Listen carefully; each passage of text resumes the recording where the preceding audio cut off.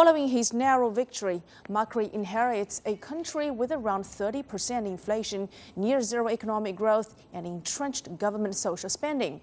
But he does not have a majority in either house of Congress. Financial analysts say that Macri must confront growing economic challenges by removing capital controls and devaluing the peso currency.